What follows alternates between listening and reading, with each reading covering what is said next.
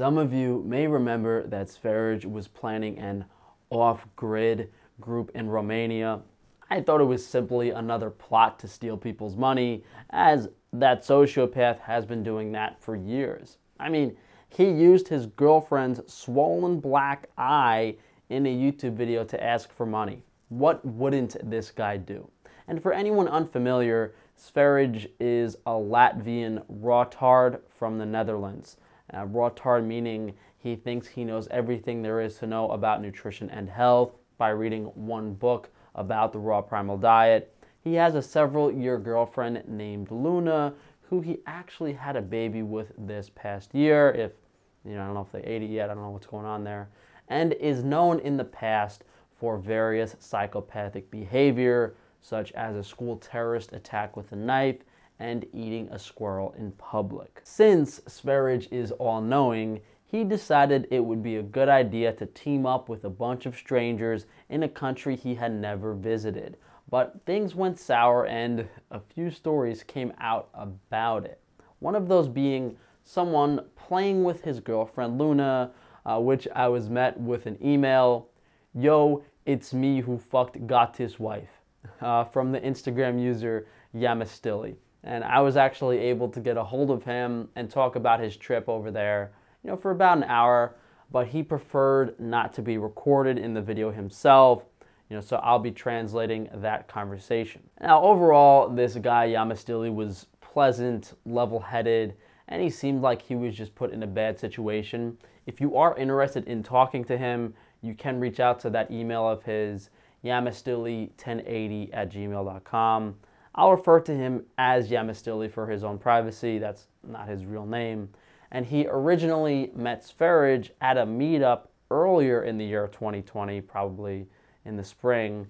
And this story takes place about midway through September of this year. I mean, you would think, Sv3rige has been doing these meetups for years, that he would have established more friends, more relationships, but they probably all realized he was a crazy wacko-dacko psycho, so he has to make new friends every year. So the story starts with Sv3rige reaching out to Yamastilli and asking him to stay at his place in Germany before Sv3rige headed off to Romania. And we know this is very typical of Sv3rige. He mooches off people, stays with them for free. Yamastilli asked Sv3rige if Luna was coming, and she wasn't, which was a red flag. Seemed odd considering they had just had a child together and were both living in the Netherlands together. After getting to know Sv3rige a bit more, Yamastilli decided that Sv3rige was a really weird guy. And from the get-go, Sv3rige was telling Yamastilli things like Luna threatened him with a knife 3 weeks into their relationship, all sorts of really personal, crazy stuff.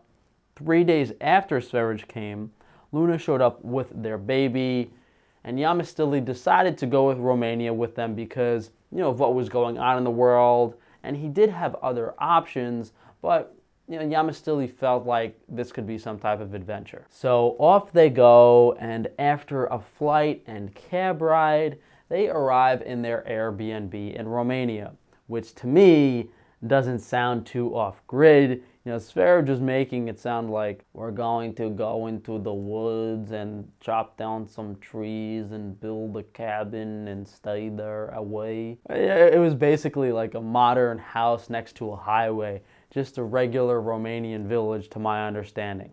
Sv3rige, Luna, Yamastilli, as well as several others who had yet to arrive, agreed to split that monthly rent of around 900 euros.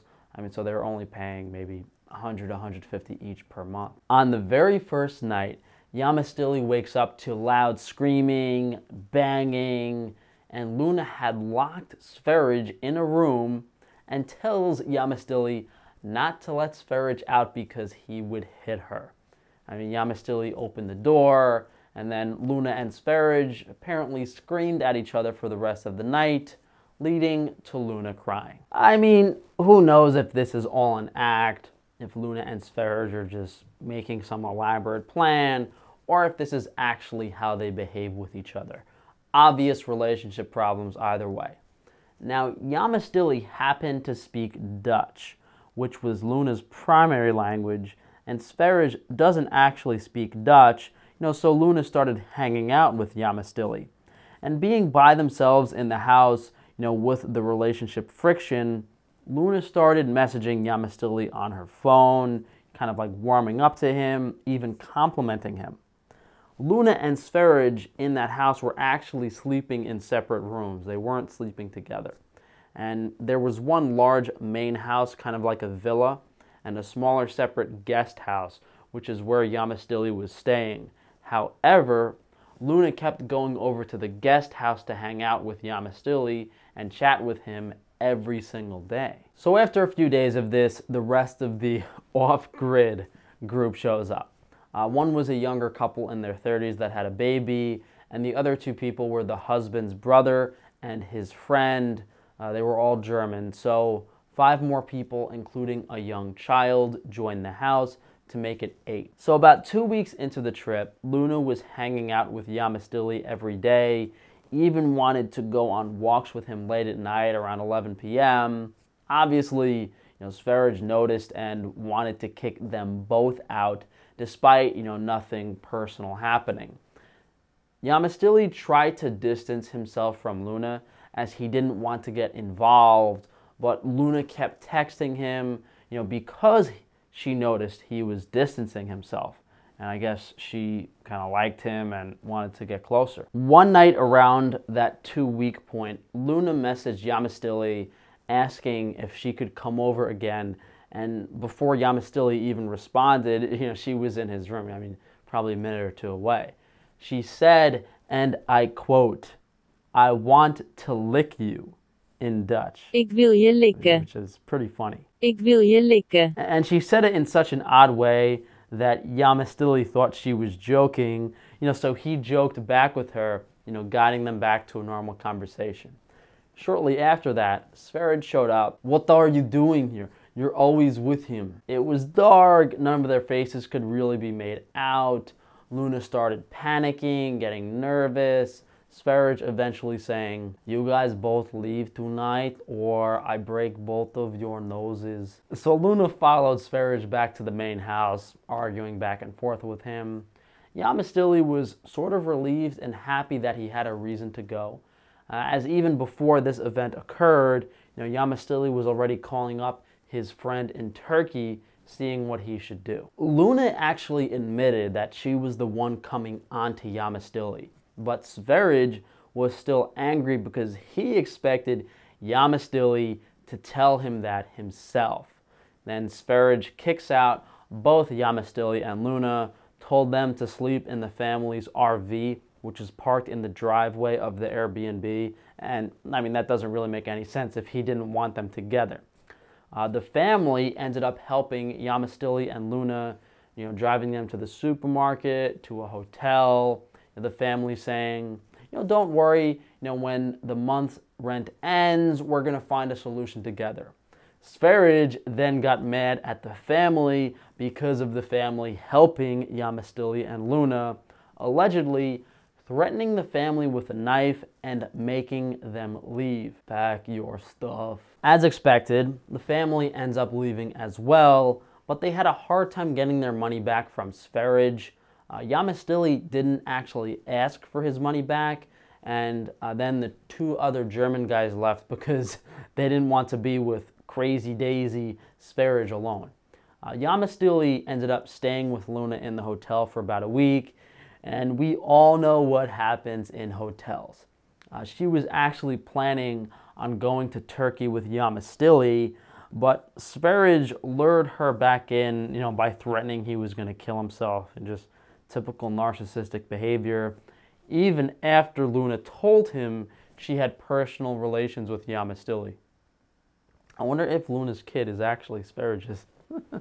And just like that, happily ever after, the 2 psychos, Luna and Sv3rige, end up back in the Netherlands.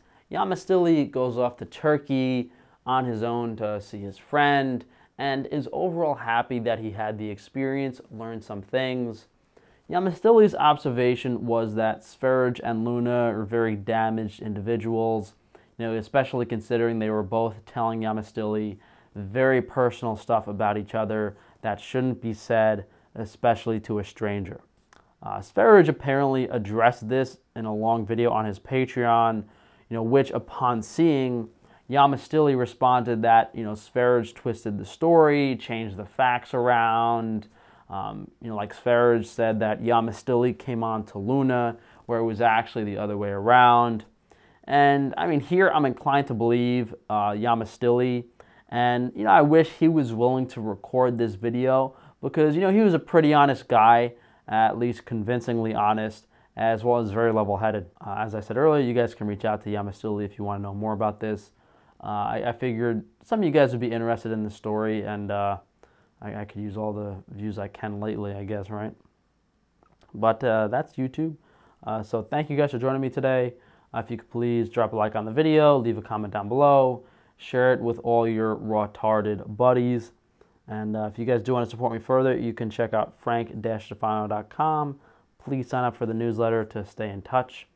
But that'll be it for today, and I'll see you guys for tomorrow's video.